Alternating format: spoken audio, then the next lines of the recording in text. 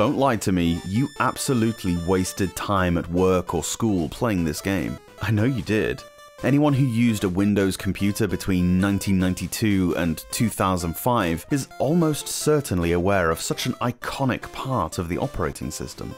In case the free version wasn't enough for you, in 1991 you could opt to pay for a version that you could play on a machine that your teacher or boss would have confiscated if they found you playing on their time.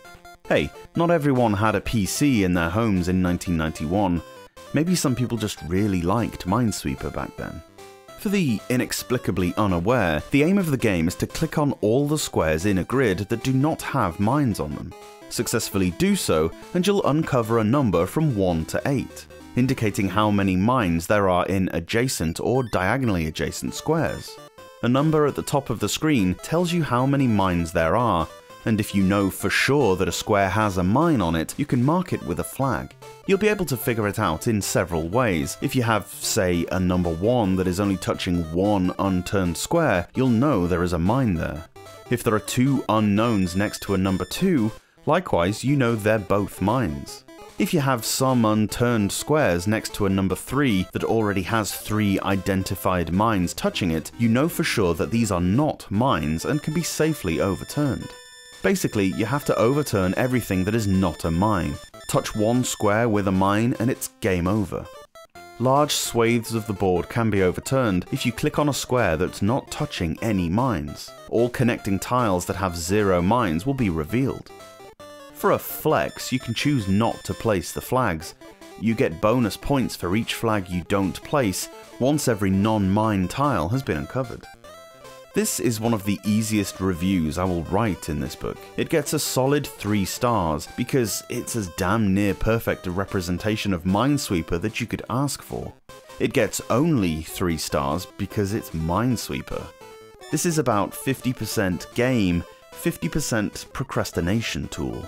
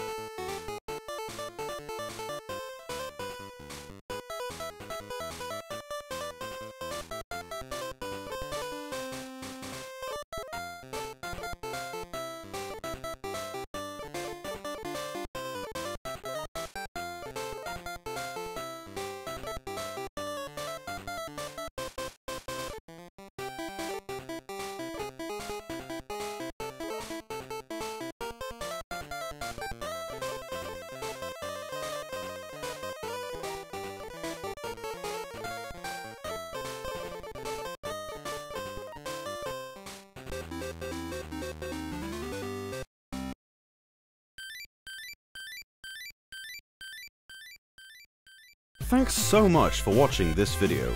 The Kickstarter for the book is now live. Check the link in the description for how you can back the project and be the first to get your hands on the Portable Power Encyclopedia, featuring more than 900 Game Boy game reviews and a whole wealth of useful information on the world's favorite handheld console. See you later on.